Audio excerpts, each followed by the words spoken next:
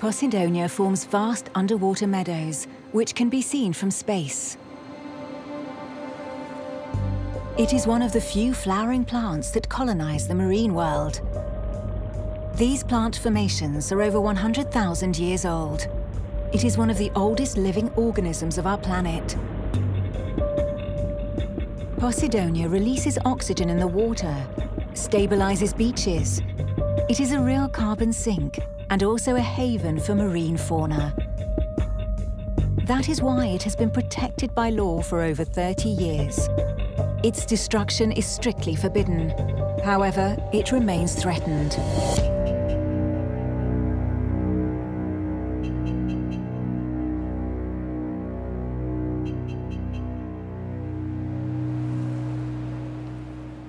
Protection of Posidonia has permitted the limitation of its destruction.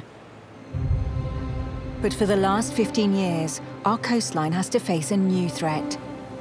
Repeated anchoring of large yachts.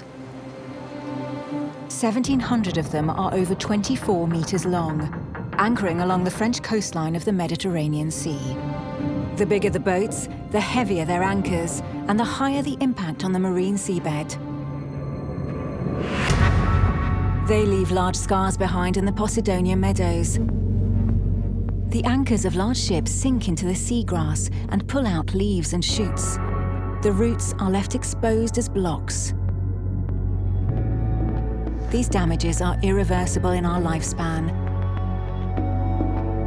In one single night, one boat can cause wounds which will need over a century to recover.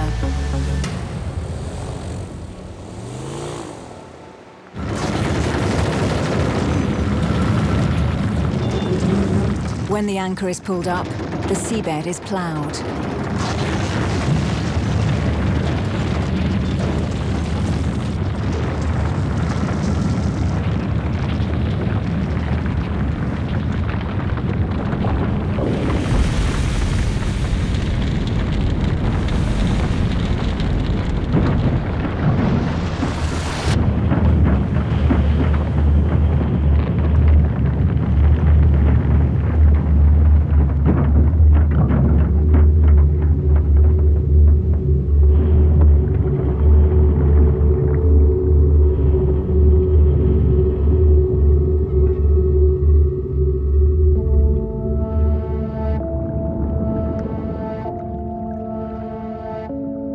Marine currents benefit from these channels caused by the anchors as they run through them and enlarge the wounds in the Posidonia meadows.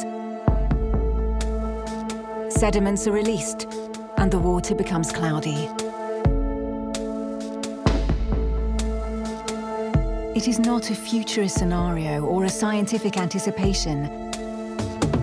It is the current reality. It is our natural heritage disappearing before our eyes.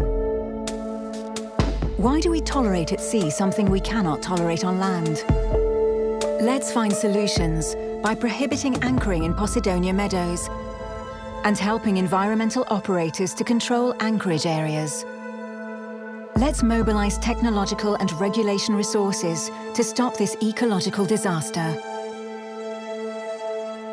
Take action to preserve our natural heritage and ensure the future of the Mediterranean Sea.